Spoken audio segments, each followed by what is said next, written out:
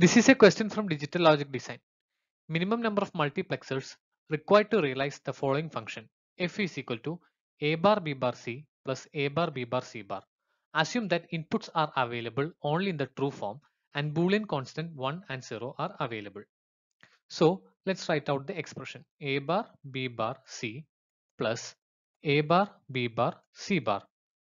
You can rewrite it as A bar B bar into C plus C bar, which will be equal to A bar B bar. So let's try to see what is the minimum number of multiplexers required.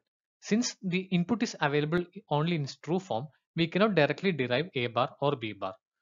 We have 1 and 0 as constants. So using first multiplexer and A as the input 0 and this is input 1. So we pass 1 here and we pass 0 here. This is I0, this is I1. This would output A bar. This A bar would be the input of next multiplexer I0 and here the input will be 0. This would be input I1. Here we pass B. We would get A bar B bar as the output. So we require two 2 by 1 multiplexers to implement this function. So the correct answer is option B,